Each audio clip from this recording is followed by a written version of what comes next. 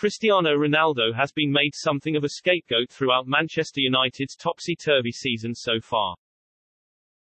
Rio Ferdinand has shamed criticism of Cristiano Ronaldo at Manchester United after his latest match-winning display at Tottenham Hotspur. Some sections of the media have suggested Ronaldo's style of play is harming Ole Gunnar Solskjaer and United, but Ferdinand thinks that's far from the truth. The 36-year-old registered a top-class goal and assist as United triumphed 3-0 at Tottenham on Saturday. Since his Old Trafford return, he has netted goals at crucial times, particularly in the Champions League.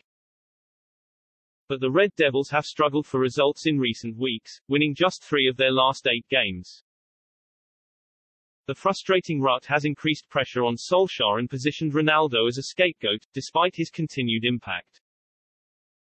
And the Portuguese icon's former United teammate Ferdinand has labelled some of the disrespect aimed at him as a disgrace.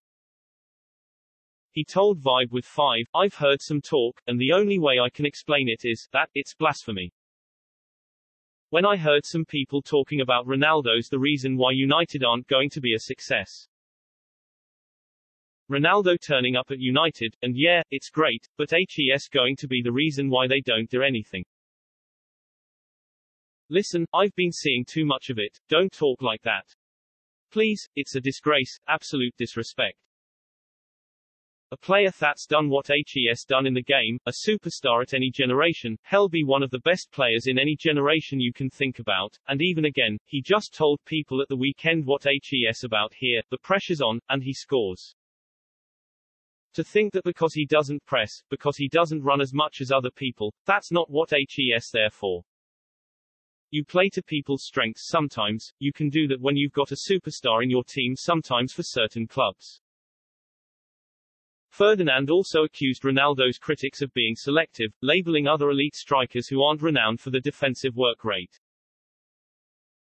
When you look at Lukaku, Lewandowski, Karim Benzema, some of the best goalscorers of this generation, are they players that you look at and go, he doesn't half work hard, he doesn't half press the opposition. Harry Kane, HES a great presser of the opposition, isn't he, but we're all talking about them like they're great players. No one is questioning their work rate, their pressing ability, let's have it right, it's got to be the same for someone like Ronaldo.